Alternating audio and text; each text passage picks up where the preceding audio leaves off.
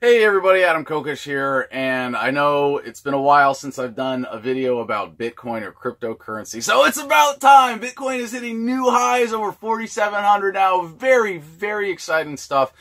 And I wish I could say I've been around from the beginning, but I did spend a lot of $5 Bitcoins on the Silk Road back in the day. Thank you, Ross Ulbricht, for making so many beautiful transactions possible, and we are working as hard as we can out here to get you out of prison. It's going to happen. I will die before you will die in jail. We are going to make that happen, Ross. But I want to talk today about some of the Bitcoin naysayers because, you know, the future of Bitcoin is to displace fiat currency altogether. Now, maybe not Bitcoin. From the beginning, I've been a skeptic of Bitcoin itself as the be-all, end-all cryptocurrency. I don't think that Bitcoin is going to be the one that displaces everything. You know, not really a tough prediction, although I've debated Andreas Antonopoulos on this. And of course, in a very friendly way where I say, hey, I'm not the expert here, you're the expert. But he believes that Bitcoin is going to be the thing that does it. I think we're going to see some more practically applicable coin come along, whatever. But I want to talk about the naysayers today who are, I don't know, just fearful of change, shills for the establishment. It's really hard to tell. But I have a Google alert set up for Bitcoin, so I get an email every single day with Bitcoin news, and I see this stuff all the time. And this video's been a long time coming because it just bugs the hell out of me. But you know what, it really doesn't, because I know that the people, now see, I'm not a great investor. When people donate Bitcoin to me for freedom, I spend it on freedom. I take that Bitcoin and I turn it into freedom, and we get the message out. I've dedicated my life to the cause of freedom activism. I'm not here for my own personal financial gain, obviously. I've lost a lot of money going to jail and sacrificing for the cause. So that's not the case with me. But I want to say I'd be laughing all the way to the bank at these people if I was a better investor, like so many of my friends who took my advice way back in 2000. Shoot, when were we talking about Bitcoin first? 2010? Geez, 7 years ago. So from CNBC, Bitcoin's nearly fivefold climb in 2017 looks very similar to the tech bubble surge. Yeah, like this is like, oh yeah, this is terrible. It's like the tech bubble surge. Yeah, the stocks are gonna be overinflated, and then they're gonna correct, and oh, now the internet's gonna be worthless. All these .com stocks are gonna, it's just a fad. It's like the tulip bubble. Oh yeah, it's all gonna go away. Are you freaking kidding me? Like right here. And what's so funny is that these people are making these points half the time, well, always, they're making these points to slam Bitcoin, and half the time, they're selling it, they're reinforcing it, it's nuts, like, yeah, so, this is the new pair, like, if you were during the .com bubble, you know, and it was fair to say that there was a temporary overinflation, of stock prices based on hype around the tech bubble, right? But if you were around in the tech bubble saying, oh yeah, this is just a bubble, these tech stocks, this .com thing, it's like tulip mania, it'll all go away, and no one's gonna care about the internet in 10 years. Yeah. No, the internet is here to stay. This is a revolutionary, disruptive technology, and it's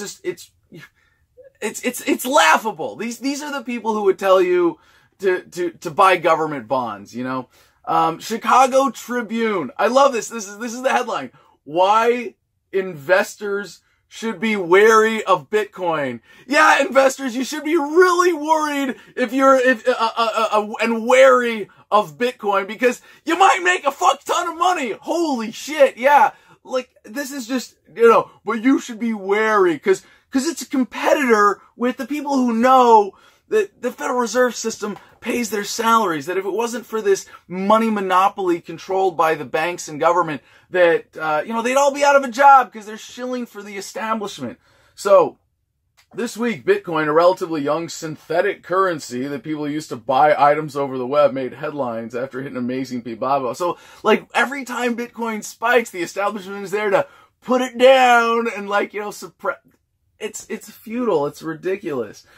So here from now here's okay. So now I get into the sort of Bitcoin media stuff as well here, and I just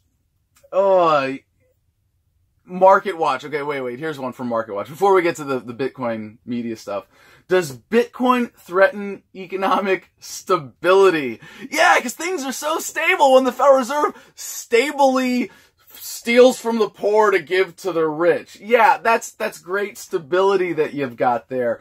In 2008, Satoshi Nakamoto, the mysterious creator of Bitcoin, the first decentralized digital currency, described as a purely peer-to-peer version, blah, blah, blah, blah, blah. Does Bitcoin threaten economic stability? If by that you mean the stability of the system's ability to rip people off, yeah, it sure is. But I have one little story here that I want to point out that is from Cointelegraph. And Cointelegraph, I'll be honest, I don't know that much about it. I've run into a few people who work with Cointelegraph. But I'm really, really disappointed in them as journalists because they don't really seem to be on the side of freedom or integrity. And I know that's a big charge, and I'm doing this from limited information. I'll get to this. But the story that they have here, if Bitcoin goes mainstream, will ransomware too? Now, I don't know, maybe their point is that it won't, but they're pushing these buttons.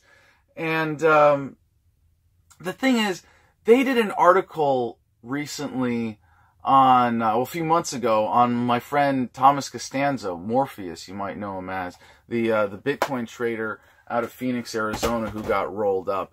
And he's in federal prison, facing federal charges for operating an unlicensed money transmitting business, which is sort of the new wave of how the federal government is cracking down on Bitcoin. One of the ways. And it's not really a threat to the Bitcoin ecosystem that the government is rolling up, my friends who are doing this kind of day trading work, but, not day trading, excuse me, exchange, whatever, the local Bitcoins. Morpheus was doing, sales in Bitcoin. He was traveling around Phoenix anytime someone called him, to be able to sell Bitcoin for cash.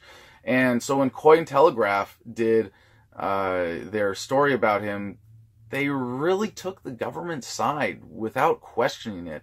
And I wrote them a long email explaining to them how they were wrong, asking them for an apology or a retraction or a correction. Not for me, but to Morpheus, because he's the guy rotting in jail for the cause of Bitcoin. And I never got a response. And now, I didn't just write this email to the author of the story. I copied like every contact person I could find on their website, and I got no response. And it's really sad that, there are people who, claim to be big boosters of Bitcoin. And again, I don't know anything about this organization. I just know that, I see their articles, and generally, of course, they're pro-Bitcoin stuff. But when you have this like honey poison thing, you have to kind of be suspicious. Like, Bitcoin is great, but it's great how the government threw people in jail for using Bitcoin, and the government was so right about everything they said about that guy. Come on. The fact is, we live in a really exciting time, and Bitcoin is, after the internet, the most important disruptive technology of our generation. Or rather, cryptocurrency. I'm sorry, sometimes, everybody uses Bitcoin, and, I have to remind myself that it's not the brand of Bitcoin necessarily, but this concept of cryptocurrency. The cat is out of the bag. And one of the beautiful things about this is that it really shows us who's future-oriented, who's open-minded, who believes in love and peace and freedom and moving humanity forward, and who's afraid, and who wants to stay in the past, and who wants to keep sucking off the teat of the establishment. And for one, not me, and I hope if you're watching this, not you. And if you haven't bought some Bitcoin or whatever other crypto you think is going to be the one that goes to the moon and displaces fiat, although some would say Bitcoin's already at the moon now, coming up on $5,000. A lot of happy investors. Now, I'll just say one last thing about that. If you hadn't bought Bitcoin, it's not too late. It's not too late. You think, oh, I should have bought $5 Bitcoin and I would have caught this 1,000 fold increase to it being worth $5,000. Well, hey, Bitcoin could go from 5,000 to 5 million over the next few years. You haven't missed anything yet.